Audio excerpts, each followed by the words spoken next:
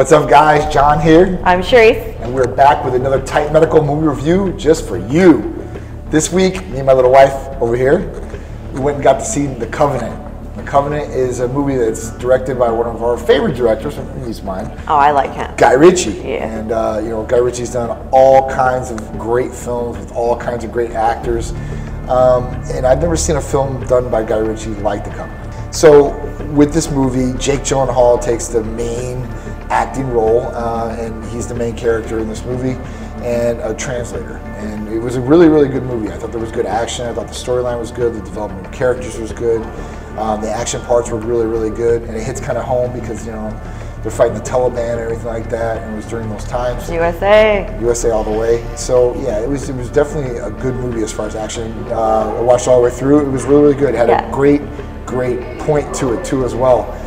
And you got to go see it to know that I'm talking about. Yeah, we can't give it away. But always pay your debts, right? That was like a stickler in there, right? Yeah. Always pay your debts. Yeah, like, loyalty factor. Commitment. Yeah, don't leave people hanging. That's right. Somebody does something good for you, you do something good for them. I mean, I actually liked it a lot.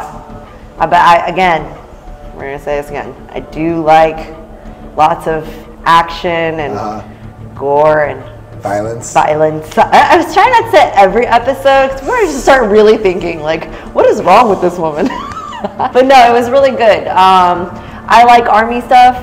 That's just I've always liked army stuff. But this was really, really cool, and it definitely had a really, really good point to the movie. So she even wore a snow camo because she knew she was going to see an army. I was about to get down with that army. I was just trying to blend in. So yeah, let's talk about the star rating. So the star rating for me, I think I'm gonna give this. I think I'm gonna give it a 4.0. I don't want to be too gracious with these stars because she's going to bust my chops about it. So I'm really thinking it through all the way. Was this like a magnificent movie? Was it a good movie?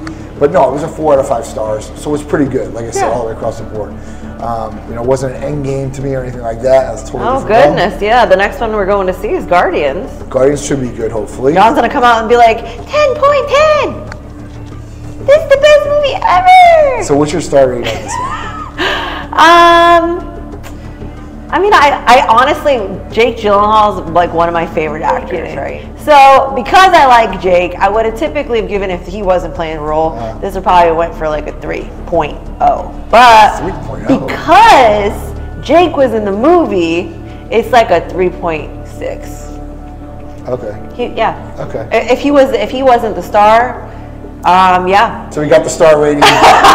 if you're into our movies, action movies, Guy Ritchie films, this is going to be great. Go check it out. Covenant in movie theaters now, and you'll like it. Action packed. Keep your attention, and see what you think about it. Let us know in the comments below if you go see it, and we'll compare notes. Thanks, guys.